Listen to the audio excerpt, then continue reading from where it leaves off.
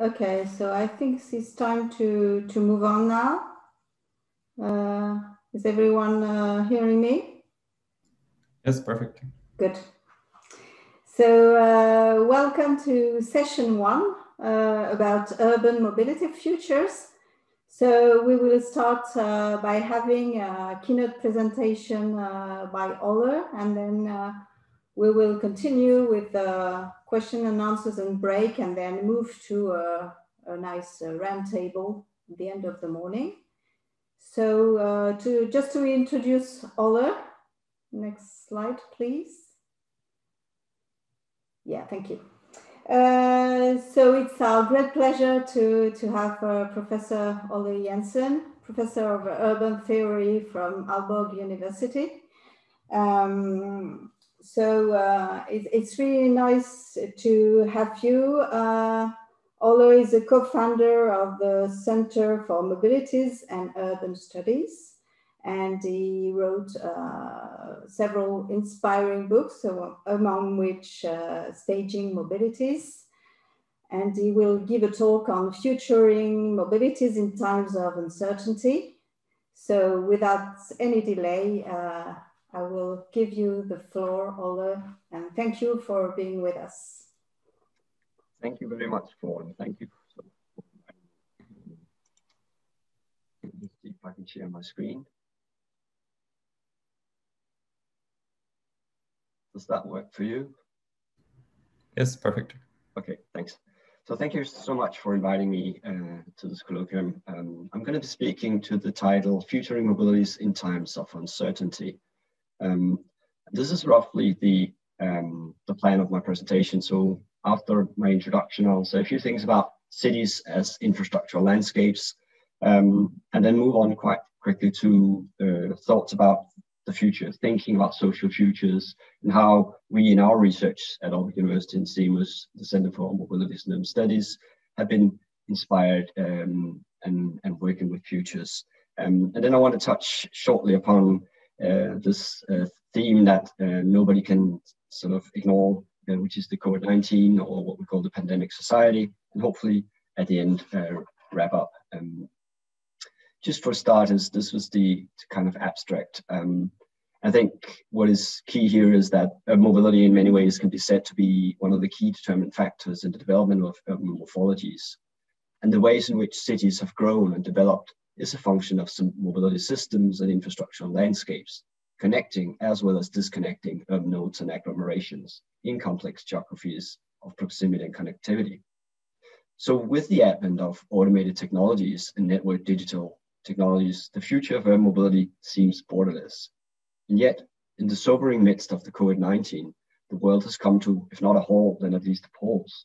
And questions about future trajectories and development patterns have fueled heated public debates. In this presentation, I will shortly discuss the role of urban mobilities as a vital force of the network city. And then follows a discussion about futures and urban imaginaries or utopian imaginaries as a framework for thinking about futures. The COVID-19 as a global disruptive event will then be discussed, and finally some more speculative reflections upon where to this might lead will be offered. But first of all, as the point of departure, which also I think resonates quite well with the mindset that we've just been hearing about for the chair and for the whole context of this colloquium, thinking about cities as infrastructural landscapes.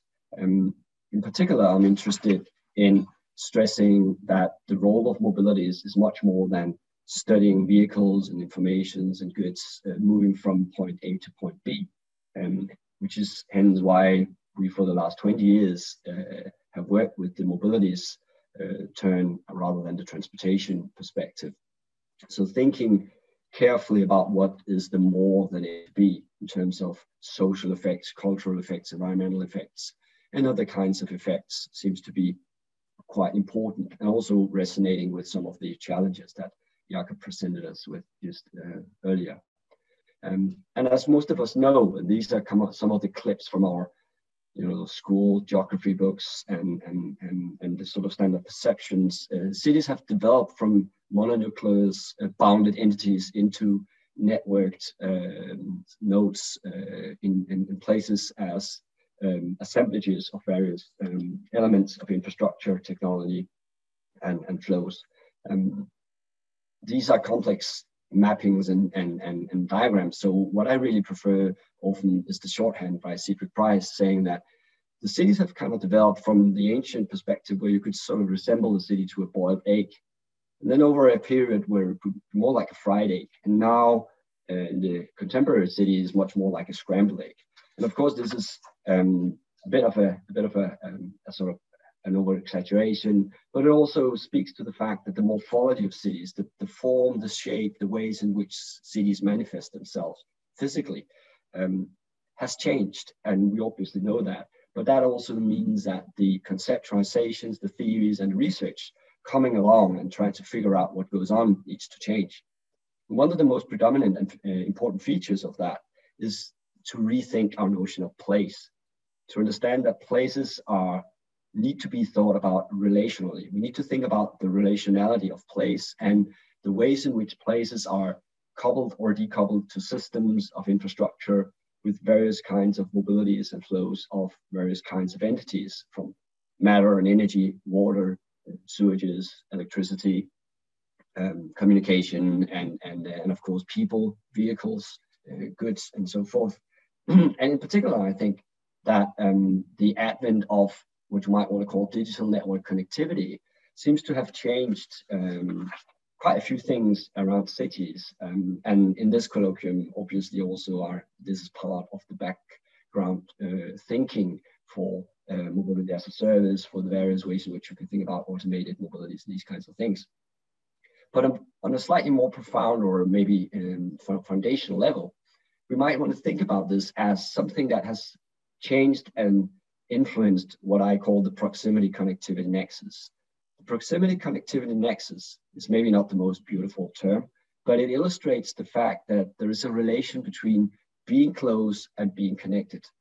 That has been the case for as long as we've been walking this earth, but the ways in which that dynamics has been playing out has changed immensely, not just with the urban agglomerations, but also in particular with the advent of digital network communication. And I suppose that this colloquium on its own is a testament to this, right? So we are together in a kind of sense, we are connected, but we are not proximate, right? So the ways in which we have to think about the relationality of place in the advent of digital communication technology is through a reworking of how closeness and connections needs to be thought of. In the old model of barter economy, you would have to go to the other to either communicate or exchange, on the market, exchanging goods.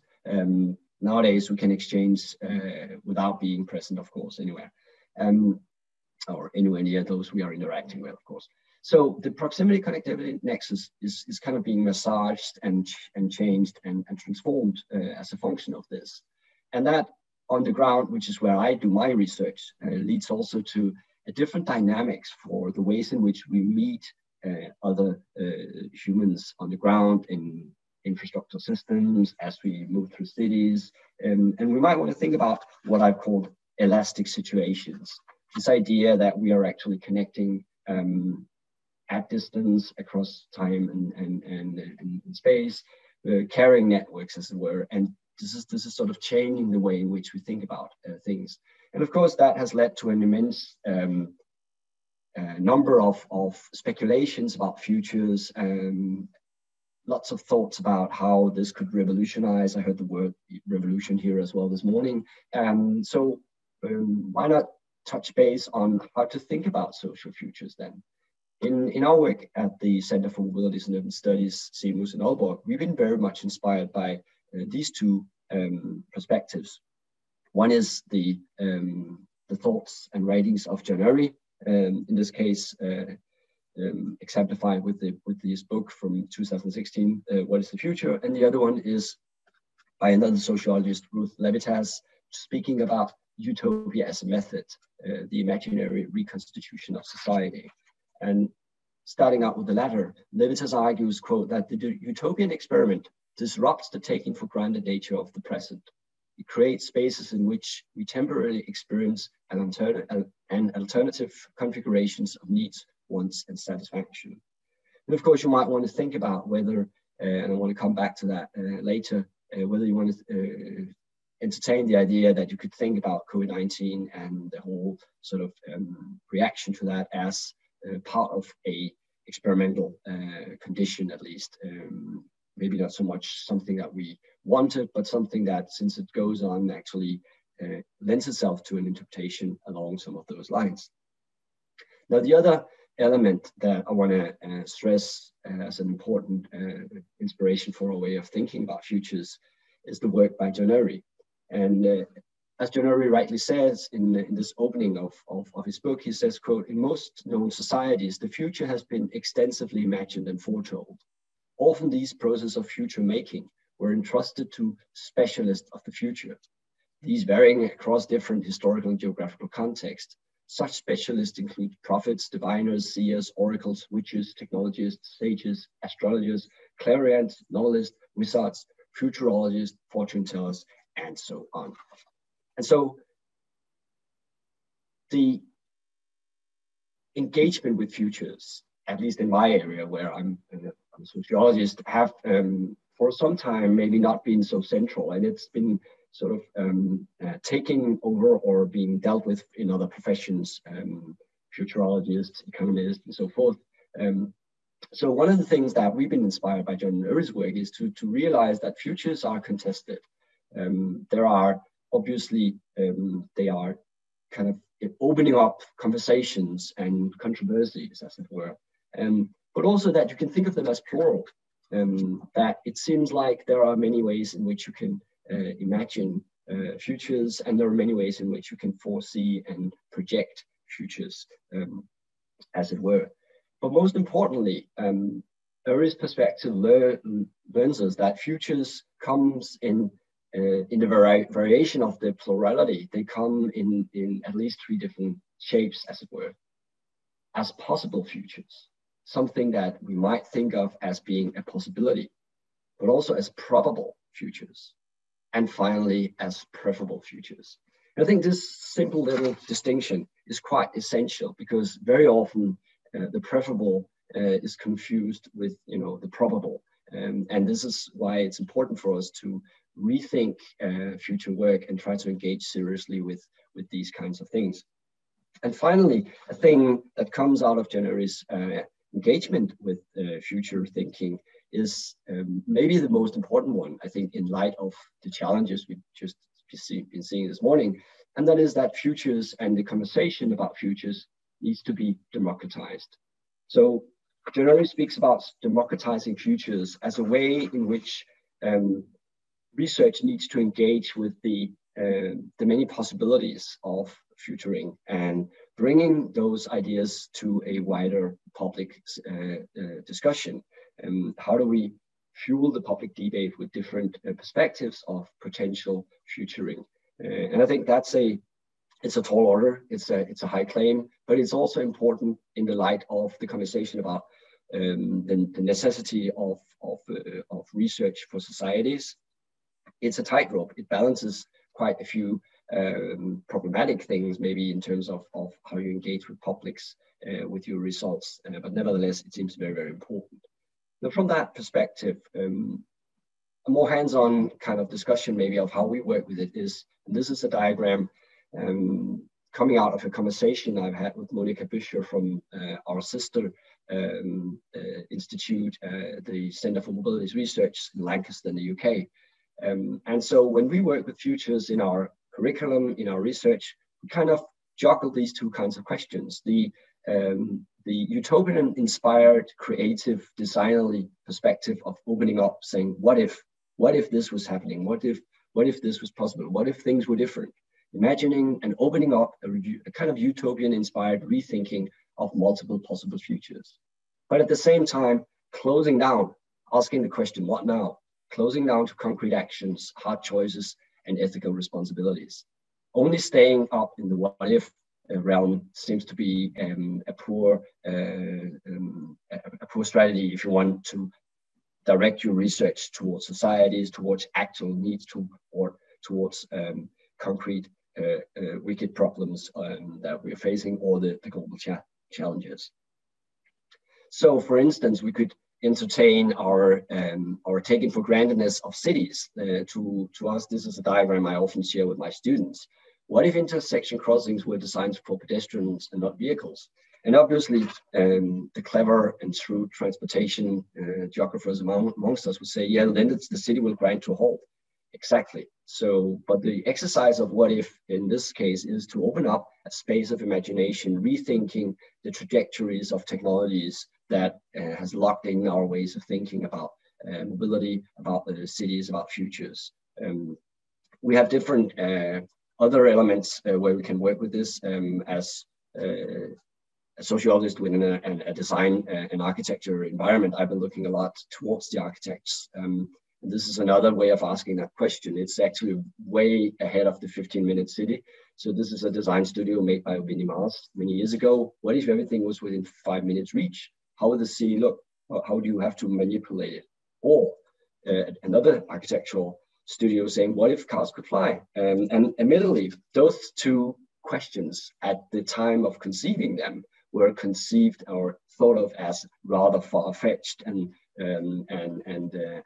utopian in the kind of negative sense. I think history of technology and development has proven that they are maybe closer to the possible than we actually realized at that time.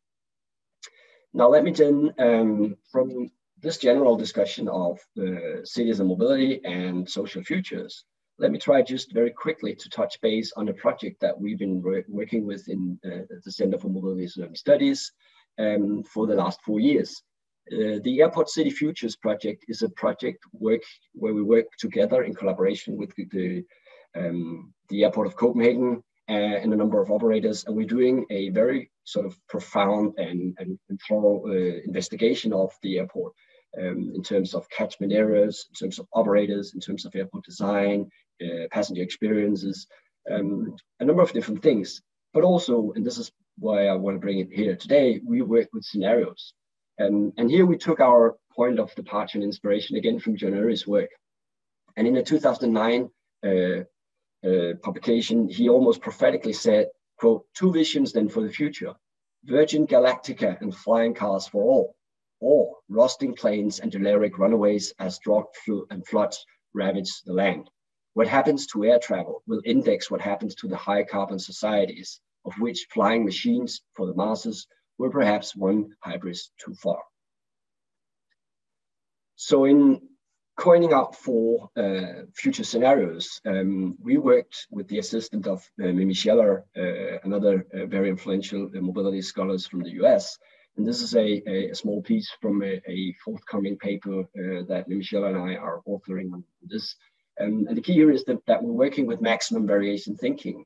So looking at the airport, we try to establish 4 scenarios to re-articulate the probable, the possible, and the preferable futures of airport cities. And the inspiration to ask the underrated, in social science at least, what if question, have pointed us to a fruitful way of engaging with the uncertainties, the ambiguities, and wicked problems of a sector that only a few years ago showed only very small signs of wanting to change. We see the future scenario method and the discussion as one viable road into a much wider discussion about sustainability and how to address climate change, unquote. And so we developed 4 scenarios, and because of time, I'm prevented from going into them in deep, but of course I'll be interested in sharing ideas with you, and when the publication is out, I'll be happy to circulate them as well. So the airport is kind of like the business as usual. The smart port is the future or the airport totally technologized. The eco-port is rethinking in aligns eco-fuels and sustainable air mobilities paradigm. And then finally, the fortress airport is kind of dystopian, breakdown scenarios where we are facing a lot of dire consequences for the air mobilities, with fortifications of airports, with stratification even further in terms of inequalities of air mobilities. So what we discussed is that basically no airport is an island, and that we need to think about airports as learning airports in ways of which they are engaging with the surrounding context. And I suppose here you can actually substitute the airport with a number of other critical transportation functions of this environment, of society. And the four scenarios, also because of the maximum variation, has deliberately been spanned out so that you create a thinking space that we can engage with in terms of having this conversation about futuring air mobilities in this case. And of course, the idea here would then be to bring this conversation and these results into a public discussion in an attempt to democratize futures of air mobilities. So I think we could argue that imagining mobile futures needs to be socially inclusive, environmentally friendly, resilient and risk adverse and flexible and less vulnerable. And I think we can find all these key terms in a number of sort of almost like manuals for how to think about infrastructures and cities and mobilities in the future of orientation. But also, and I think this is where one of my interests comes in, at least, also to think about these futures as inspiring and attractive, as open-minded and fun, as something that we are striving to get, not because we necessarily need to, but because we actually want to. And that's, of course, the balance. A lot of our futuring has to do with needs that we are pressured into, like, for instance, COVID-19. But also, of course, we can think about some that we are attracted to simply because of the ways in which they enliven our cities, how they stimulate our spaces, and so forth. So just the final point on the futuring, I think we want to lean up against the philosopher Donna Haraway when she argues that, quote, in urgent times, many of us are tempted to address trouble in terms of making an imagined future safe, of stopping something from happening that looms in the future, of clearing away the present and the past in order to make futures for coming generations. Staying with the trouble does not require such relationships to the times called futures. In fact, staying with the trouble requires learning to be truly present. And this is why I want to turn into the second sort of example of futuring and how to think about futures, which is stimulated, as it were, by the event of COVID-19. And this is a book, unfortunately, in this context, is in Danish, the Epidemiske Samfund, which roughly translates to the Pandemic Society. It's a book published in December 2020, and it's edited by Nikolaj Schultz and myself. And we brought in 20-some sociologists and asked them to reflect upon a number of different dimensions of COVID-19 and societies, anything from migration to transportation, power issues, sustainability, a number of different elements. And of course, the backcloth of this is the understanding of COVID-19 as a global crisis, as something that has changed the way in which we engage with pretty much everything in our everyday life courses. And as sociologists, this has struck us as, something that we needed to engage with, to study societies out of balance. Since its birth in the 19th century, one of the core issues or tasks for sociologists have been a theoretical and empirical informed analysis of social change. And you know some of the concepts: acceleration society by Rosa or risk society by Ulrich Beck. Questions about how modernity with technology and control at the same time becomes subject to risk, vulnerability, and potential collapse. Ulrich Beck argues actually in his book Risk Society that the risk society is a catastrophic society. Time again prevents me from going deep into all of this and from the book, but one of the key things, of course, is that viruses have always been, but in particular nowadays, intimately connected to mobilities. Virus travels with the speed of the existing transportation technology. So in COVID-19, it travels with about 800 kilometers an hour, which is a bit of the reason why we have this challenge that we have. But also that virus has agency, and it's neither natural or external to societies. It becomes intertwined. Some dimensions of it might be the ways in which it's been, it's actually sort of come off the ground, as it were. Where does it come from? How does it manifest itself? But as soon as it starts moving around, it ceases to be anything external to our societies. But also, one of the things that we have seen, and this is of course the political discussion that comes out of COVID-19, is that societies and processes of societal development can be changed. Whether you want it and how you want it is a different kind of question. If we turn to mobilities, of course, we've seen a lot of transformation. This is from The Economist, but I'm pretty sure you can make this in almost any kind of area. The worldwide revenue passenger kilometers flown with a dramatic drop, and then the forecast with a huge span of uncertainty. Where will this go? In my own research, I've been looking at the minded mobilities. This is a photo I took last summer from my hometown. This is the pedestrian area in Aalborg, and you can see the yellow stripe trying to organize and orchestrate the flow of pedestrians on the city streets, taking into account what in some spaces have been called, Peter Paul Verbeek from Holland has called it the 1.5 meter society. So this notion of social distance as something that starts fueling not only the immediate regulatory frameworks for dealing with COVID-19, but also starting to sort of fuel the imaginary of some of the most profound elements of urbanism. You know, the fact that we are close, dense, and in interaction. How do we think about that in the light of requirements for keeping further distance? In the literature or various places, you have had different ways of envisioning how you can orchestrate and manipulate and stage these kinds of things, like in this photo where you see the little territories being marked up. And of course, this is probably something that we would like not to see as a general rule.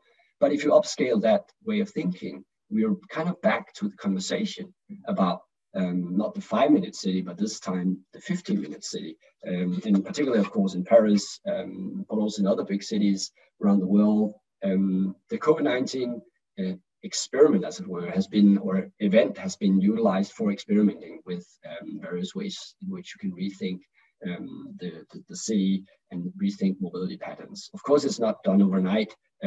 Just because you're closing off a street doesn't make everyone accessible within 15 minutes and so forth. So it's a totally different kind of mindset that we're looking into. Right, time is progressing. So I want to sort of start my in-flight towards the landing here. So what's next? And I think we can talk about a number of things here. But one thing that I think is important is that the COVID-19 has provoked our understanding of fixed spatial scales. And yes, indeed, it is a global phenomenon, but at the same time, it touches upon the geography closest in, as it's called. As COVID-19 is in the body and transported by the body, it makes no sense to separate the local from the global. The COVID-19 pandemic partly shakes social institutions and illustrates vulnerabilities of infrastructures, as well as governmental capacities, or lack hereof, to deal with disruptive events. In many ways, it can also be seen as a comment to the ongoing debate about our ability to sustain life in a sustainable form on this planet. The problems we are facing moves beyond territories and species and renders the world oddly connected and disconnected at the same time. The former because of the interdependent relations that we're facing, and the latter due to the fallouts of areas and disconnects of territories. COVID-19 reminds us about serious matters of concern that require planetary consciousness and action.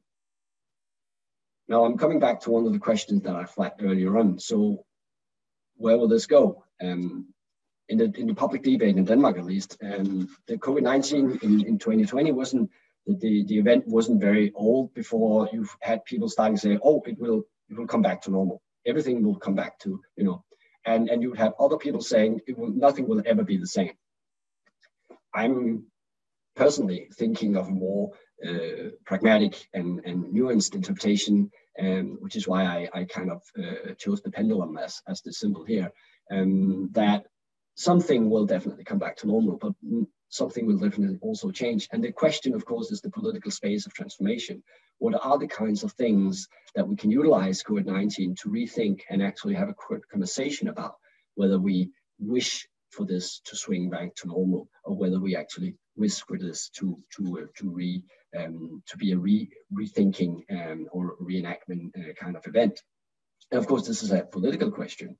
I think what it has shown, and that was also one of my points earlier on, is that some of the structures and the obdurate structures that I study as a sociologist seem very fixed, but they're actually changeable, right? We can actually change the way in which we organize things. The question is the willingness to do so. And as researchers, I think our obligation is to throw light on the various options, the futuring, and the various ways in which we can think about possible futures.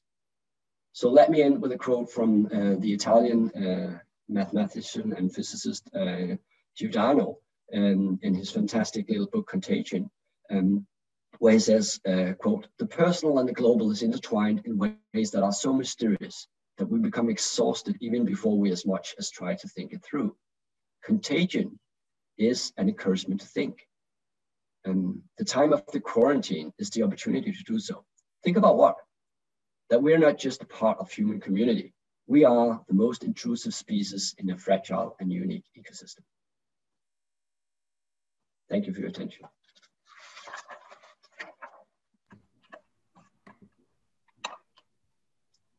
Okay. Very good. Thank you very much, Ola, for this rich and very nice talk. So we're heading to the questions. If I'm checking on the discussion, if there are some. Maybe not. I'm checking also on YouTube. Maybe to start with, I'll have one for you. I noted one, which we are especially interested in regarding the notion of imaginaries you mentioned in the first part. So what I was wondering is, how do you manage to actually practice research dealing with this notion of imaginaries with the stakeholders? How do you practically do that? Because we know that we want to do that. We want to do participatory things, but what is your experience with that? Things that go well, things that are difficult? Yeah, thanks. Well, that's a great question. Actually, we've been inspired by your work in your group with the scenarios and the stakeholder involvement. I think there are different ways in which we can think about how to work with imaginaries, and a lot of it is already well described in the literature, right? You can have, Delphi methods. You can talk to experts, people who seem to know more about you. You can talk about with lay people, or you can try to talk both. What we do in our work, because we work close to an urban design and architecture environment, we tend also to do workshops where we bring in a lot of material artifacts, like models, like, let people sort of in a physical, tangible way manipulate and move things around. For various reasons. One reason is that touching and moving artifacts and things is a shortcut into a way of getting people to communicate, right? Those of you who've either participated in design workshops or organized them would know that. And in particular, if you bring together around the table people with different disciplinary backgrounds, with different kind of vocabularies, the way in which to kind of make ends meet and make them connect can often go via a physical model or something that you draw or manipulate, or you might even do a Lego brick kind of workshop kind of thing. So I think those are some of the ways in which you can think about it. Actually, the airport futures, City Futures project, we're trying now to get a prolongation of some of it to a postdoc, where we want to talk about the technical imaginaries, the technological future imaginaries.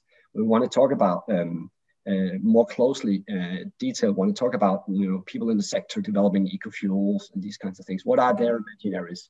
And as it is with the imaginary, it's kind of a complex sort of dimension, and we would find elements of people's capacities to imagine futures that relies on personal experience, educational upbringing, disciplinary gazes, but also a lot of the cultural.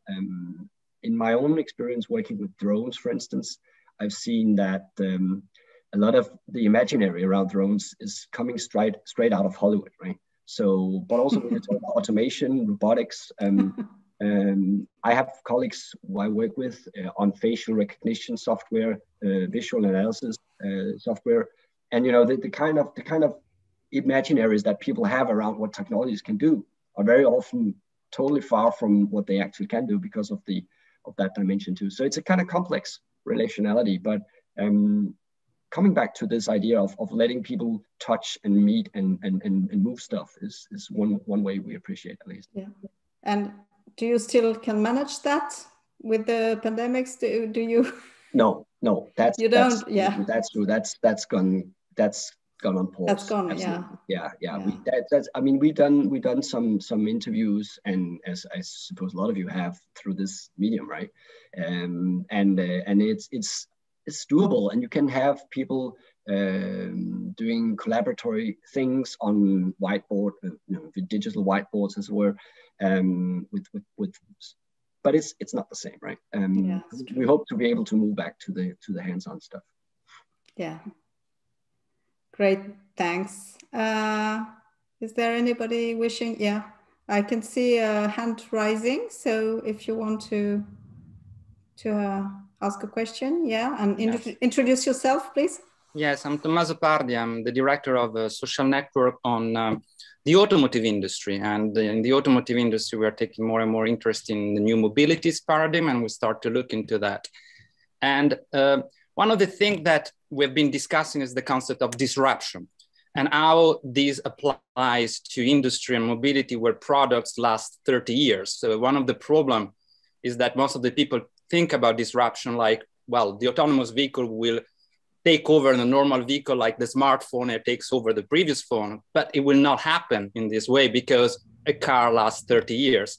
So we started thinking about that more like a coexistence of distant future and familiar past. So rather than paradigm change in which everything moves from a word to another with the notion of tipping point and all the concept we know about disruption, we're more and more about thinking about the political coexistence of different words in the same places. And that is a very tricky political question. For example, in France, we had the Yellow Jacket movement, and people often do not know that all came from higher taxes on fuel. And that the Yellow Jacket people were actually targeting electric share cars in the city as social enemy. And that highlights how different words of future and past might coexist in difficult ways. And perhaps it's not as simple as the disruption concept let us think. So I would like to have your thoughts about this. Thank you very much for your great presentation. Thank you so much for a great question. And it's so funny because when you were phrasing your question in the beginning, I wrote coexistence before you actually got to it, because that's exactly how I like to think of it. Normally, when I do a lecture on technology, I have this photo from Broadway in the 1910 or something in New York, and there was this photo of where you see the ratio between horse carriages and motor cars. And exactly 10 years later, the ratio is reversed, right? And so what you have had there, even though it's just a microcosmos, you had a period of coexistence between cars and horse carriages, right? And so I think it's it's super important that we stop thinking about disruption, or what I would call, change, transformation, as these kind of very abrupt events. And I think the metaphor of coexistence is much more accurate. And the problem, of course, is that if you're a politician, or if you want to make a sort of a suggestion for what people should do, it's much easier to paint a kind of black-white scenario where you could say, well, this is going to go away and this is going to substitute it. But in most cases, looking at electrification, or looking at the charging stations for the electric vehicle, that's going to take some time to roll out over the cities and the countries. So you will inevitably, and I think as you start thinking about the history of technology, it's really hard to imagine technologies that have really sort of sharply from one day to another annihilated, the predecessor. So I think the co-presence and the coexistence is absolutely the accurate description. Now so the good news is that I totally agree with you. The bad news is that that's the most complicated scenario. It's much easier if the combustion engine would go away like that, and the electric vehicle will come in like that, right? So, but I think it has to be in businesses like yours, or in research like mine. It has to come in as a forceful matrix for thinking through how this needs to be, understood. That we are actually having coexistence of technologies, but we're also having coexistence of value systems, right? There's a strong lobby connected to automobility, to the ways in which the car is thought of, right? And that taps deeply into normative ideas about, you know, how you want to be able to have autonomy as an individual, and what it means for a person to be a person in this socio-technical kind of configuration. So I think, you know, it's and your own example with the yellow jacket suggests that it's as soon as you start looking at the normativities behind those scenarios, it becomes complicated in the sense that you don't necessarily, just as you have coexistence of technologies, you might also have coexistence of different opinions, right? The controversies. That's and that's probably where we are and will always be. You know, if you could imagine a one technology solution to disruption that would change people's perceptions overall 100%, so everybody would agree, and I think that would be very close to some kind of like a dystopian scenario of total control and no freedom, right? So I think the controversy comes along with the coexistence of technologies, and I think we have to realize that. But I totally agree, coexistence is the right way of putting it. Thank you very much. Any other raising hands for a last question before a short break? Any questions from the audience?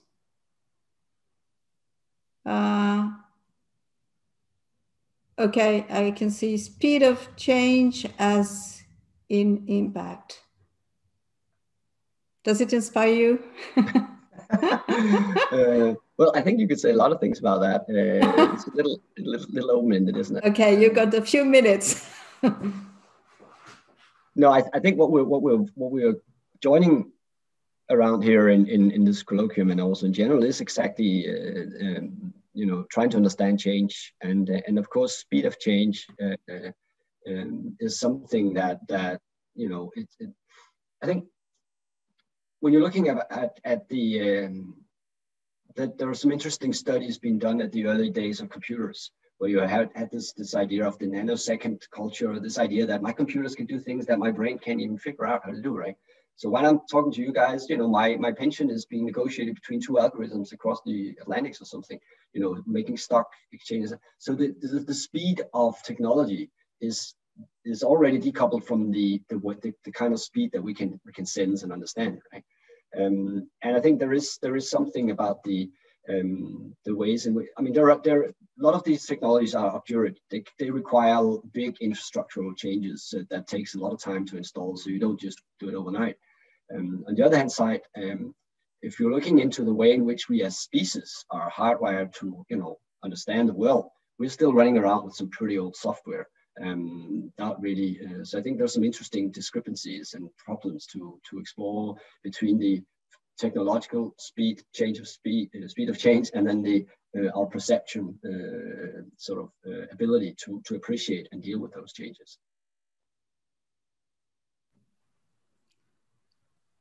Very well, thank you. I think it's okay from the chat. So another question from YouTube. Okay, sorry, I didn't see it. I can also read it out quickly. So it's, or do you see it? I can see it. Where is it, the question? Well, based on your slide on 4 types of airports, do you think more and more airports will lean towards becoming eco-ports with today's bigger and bigger focus on sustainability and green thinking? It's a question from Greta Samelion T. Mm-hmm. Yeah, thank you. That's a great question, and if I think it will, I think there is when we started this project 4 years ago, we were aware of the environmental agenda, but we had no imaginary that could justify what would happening with the sector when the COVID-19 hit, and I think the whole sector has really been rethinking itself, and it's sort of reinventing itself, and I think even though COVID-19 doesn't necessarily have anything to do with the environmental question as such, I think the air mobility sector is rethinking itself and reinventing itself in some very profound and deep ways. So yes, I think there will be much more focus on that. On the other hand side, and that was back to Tomas's question, right? You know, aircrafts, they just bought the aircraft will be around for 30 years, right, before they have to go out of fleet. So I think, you know, there are some occurrences in those models. So we don't see a clear cut between those scenarios either. We will see some kind of phasing, muddy phasing in and out. But I think the awareness in the air mobility sector in the industry towards the seriousness, and I think that this also comes back to the point about societal structures. And even though a lot of people yawn for coming back to traveling, right? A lot of people are also saying, well, maybe this is a time to stop and think whether we need to pendulum to swing back to that I can do X numbers of you know, transatlantic trips every year, you know, and just like that.